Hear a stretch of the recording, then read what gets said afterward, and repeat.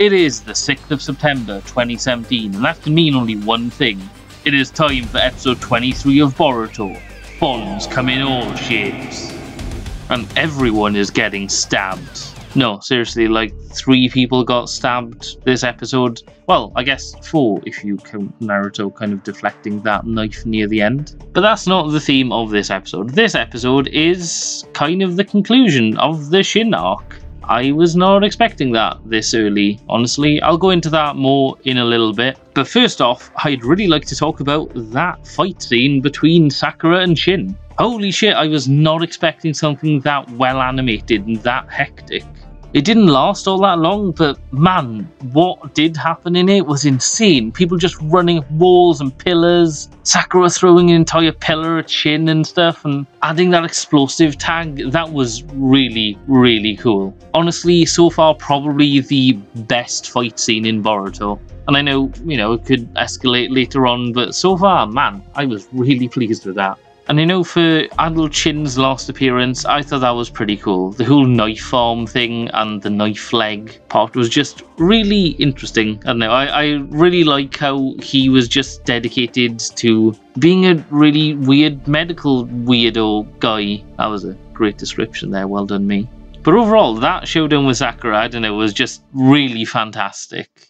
And that fight scene actually went so fast that I could barely capture any screenshots. This is the best I could find. And in the frame, it isn't even showing her fighting with Shin. And man, talking about Shin, or Shins, the small, younger Shins, the child Shins, whatever. That was a really cool part of them kind of rising up and turning on old Shin. And I felt it was nice poetic justice for last week, where he was just like, oh, the only reason people live is to carry on genes, and when they're old, they'll be tossed aside. So the little Shins were like, well, you're old, you're going to be tossed aside, that's what you taught us. And it had a really creepy vibe. I really liked that, the fact that they'd been cloning themselves secretly, and that not all of the clones looked the same, and they all turned out a bit weird, and the giant Shin, I don't understand how he exists. Did he die? Because if he didn't, then is he going to be taught at that school where they were taken later on? And actually, that's an interesting thing. So I wonder how much Shin is going to play into, the future storyline. And by Shin, I mean all of them, because it's just easier than saying Shins. Because obviously they didn't show up in the movie or anything, so I wonder if they will play a part later on. Like, will they form a team of themselves or something? Will there just be a massive army of Shins? I'm actually really excited to see what they do with that. It's got so much potential of them branching off and forming their own personalities and stuff. Or hell, their own nation. I mean, I'm thinking long term here, but imagine that if they all kind of rose up and left the Leaf Village and started their own kind of village. That would be really weird. It would kind of be like the vaults from Fallout, in a way. Wasn't there a vault that was just filled with clones of the same person? I think there was. If so, I'll put an image up here. And as I said earlier, I was kind of surprised to see this arc finishing in this episode. In the space of 23 episodes, we've had 2 full arcs. And, well, I say full arcs because there's no exact standard for how long an arc has to be. And each one has kind of been 12 episodes, I guess. And, I was fine with this, but I was kind of expecting Shin to, escalate a little, to leave and maybe form a group. But I guess not.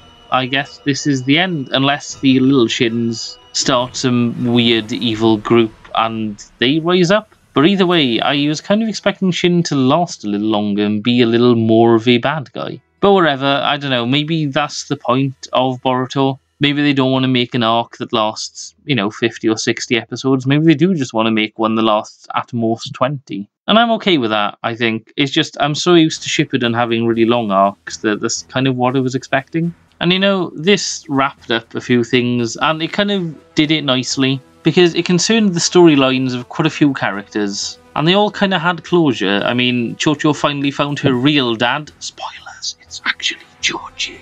And we got to see Karen briefly, who explained why it was the weird genetic mix-up thing with Karen being technically Sarada's mother according to that machine. It's because she delivered Sarada or something. I didn't really understand that. I think I just kind of zoned out or something. I'm sure the explanation's very easy and, I'm happy to accept that Karen isn't Sarada's mum. I really like Sakura. Honestly, actually, I think this arc has made me like Sakura more than the entirety of Naruto Shippuden has. Maybe that's a bit hyperbolic. I mean, I did kind of like her, but I don't know, this one just made me think like, wow, yeah, Sakura's a really cool character, actually. And man, that ending with Sasuke doing the forehead flick to Sarada was just... I think that got a lot of people, honestly, from the comments I've seen in the Crunchyroll video. And I'm sure it's the same on forums, but that was really touching. And talking about touching, I like that they kind of changed the ending video for the last episode of this arc. And I assume this is going to be the last time we hear Sayonara Moontown. Maybe there'll be a new ending next week? Who knows? But anyway, I like that they edited it just to be about Sarada finally kind of finding both of her parents and accepting them. It's a little touch, and I know a lot of people don't watch ending videos, so, you know, maybe people won't care, but I did. And talking about ending, it is time for... Next Time! Where it seems that Sarada has finally decided that she wants to become Hokage, and Boruto is, I guess, angry at that? It's kind of hard to tell, but she did bring this up in the movie, so it's not a surprise or anything.